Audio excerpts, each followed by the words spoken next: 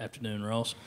It seems like you guys, you had a really bad run of injuries among the linebacking core last year. It's already kind of started this year with Terrell getting hurt. Just what do you guys try to do to limit that in practice? You maybe not go as hard, not tackle to the ground. How do you try to keep those guys healthy? No, I don't think we'll ever, not go as hard, but I think just the training staff's done a really good job always of trying to keep us safe, put us in the best positions, and I think in the off season the strength staff has done a good job as well, as like kind of identifying where we've been having a lot of the injuries, try to alter the workouts to strengthen something different that'll maybe help prevent that. So over here on the left side, last row on the aisle. Obviously, you guys are the hunted again. Do you guys, as a team, like playing the front runners, come get us sort of attitude? Does it matter at all to you? I don't think we really take much stock into that. That's kind of why you come to Alabama to be on top and hopefully at the end of the season hold up that trophy. So we don't take too much stock in it, but we know that at the end of the day we have to play our best every game, that we're going to get people's best shot. So that's something that we've had to work on, and we can't be up and down during the season. So Go over here all the way to the left on the front row. What sort of similarities do you see between Jerry Jeudy and Calvin Ridley? Well, those guys were really close when they were here, when Calvin was here. I think just Jerry being from Florida, they've always just had a special bond. I think the work ethic, Jerry's a quiet guy as well, so I think just, he just kind of put his head down and wants to work, and he's always been in, doing extra work and running extra routes with all the guys. So I see that similarity with Calvin and just the talents there, obviously, with, Jerry Judy's a very talented guy. So Go over here on the left side on the middle row. Hey, Ross, the versatility you guys have on this offensive line, obviously, you've played pretty much everybody on that line has played multiple positions. How does that help you individually, and do you feel like some of these younger guys, that'll be vital for their progress, the versatility? Yeah, I think just having guys be able to play multiple roles, whether an injury comes along, and some guys got to bump in, that we can play at a high level. And I think even, for NFL scouts and stuff like that, just showing that you can play more than one position. They only carry, 7 or 8 offensive linemen now in the league. So you got to be able to play more than one position. And so I think, having guys, like you said, that can play all multiple positions will really just help us in the long run and create depth along the line. We'll go over here standing in the camera platform. Hey, Ross. Does it make your job easier getting Damian back, and what's it like blocking for him? Yeah, Damian's obviously a great back, and it just makes it fun for us, just knowing if we do our job that, he could bust a big run at any time. So it just makes us want to do our job better and, block well for those guys, and they make us look good as well. So we appreciate them, really. Go to the left side on the front row, right in the middle. Ross, you got to look at center, long look at center, I guess, 2 years ago. Right. How much more comfortable are you in that spot now than maybe you were in 2016? All right, so I think back then it was just kind of like I was trying it out, see what happens. And so I think now it's like I'm really kind of trying to be a student of the center position. I've been watching a lot of extra film, watching, NFL tape of centers and like former centers, Bradley Bozeman, Ryan Kelly, all those guys who I played with, watching their games, just kind of, our coaching staff's really done a good job. We've had a lot of former centers on our coaching staff right now. And so just kind of trying to pick their minds and just be a student, of that position and just try to gain as much knowledge as I possibly can. Go over here on the right side on the back row. I guess fortunately for Alabama and unfortunately for the other 13 teams in the league, Nick Saban is not showing any signs of slowing down. What's it like to be around him? There's been no drop-off, I guess, since you've been there. And how long do you think he can coach? Yeah, Coach Saban, his resume speaks for itself, and just his work ethic, just watching him work is unbelievable.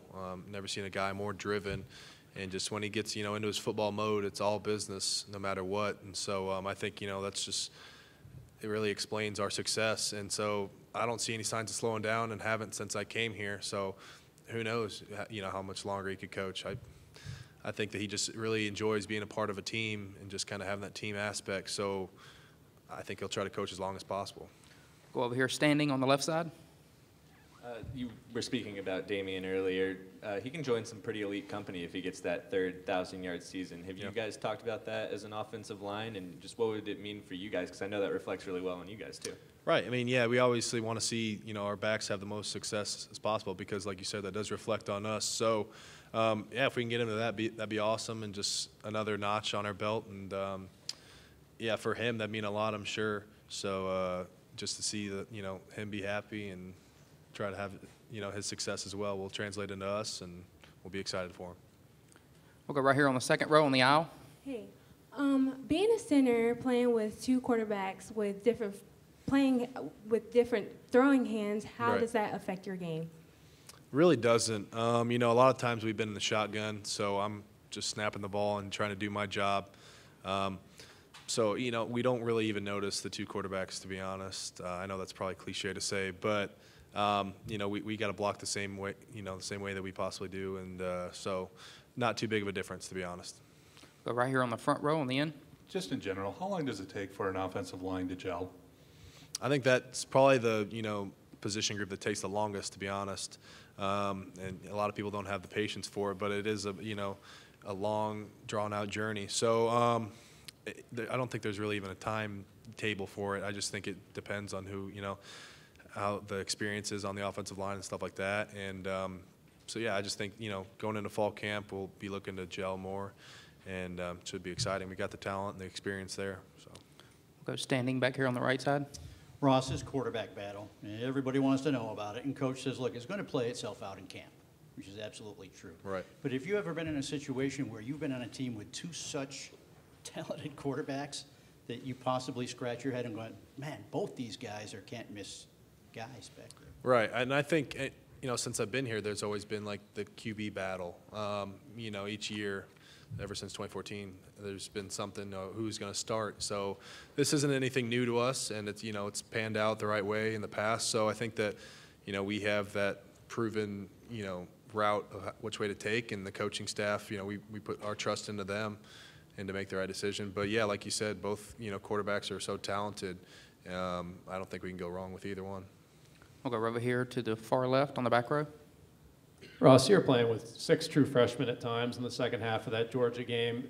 Alex, particularly in your unit, coming in for Jonah. Is that something you even realized? Probably not at the time, but looking back, is that kind of hard to believe, or is the expectation for true freshmen just the same as it is for a junior or senior? Yeah, the expectation is the same. We set that kind of from day one that, this isn't high school anymore. If you're going to be on the team, you're going to contribute. And a lot of the guys that did contribute, they stepped up to the plate, and they want to take on that role. They don't want to be treated as a freshman anymore. So, everyone on our team, that shows the depth that we have, is that, we've got a bunch of 4- and 5-star recruits every year, and they come in and, really take their job seriously and want to play early. So I think that just proves, if you work hard and take it seriously, that you can play on the biggest stage early, 18-year-old guys out there. So Go to the camera platform right there in the middle.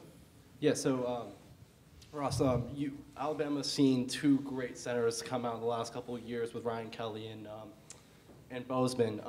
What have you kind of learned from them, and what are you kind of taking that from their advice and going to bring into this next season? Yeah, so both those guys, just playing next to those guys has been awesome. And like you said, I've learned a lot as far as just picking their brains, kind of seeing what they see, footwork, going back and watching game tape of guys like those 2 that have had great careers, and so that they're doing the right thing all the time. I think that their leadership as well, just being able to take on that vocal leadership role and really running the show at center, I think is what I've taken probably the most out of. And I've really tried to work at this summer as being more of that vocal leader, with the guys, and just, the center has to be confident in his calls and everything like that. So I think that's been the most thing that I've tried to improve on this summer. Got time for just a few more, so if you raise your hand, we'll get a microphone to you. Go right over here, second row, far left.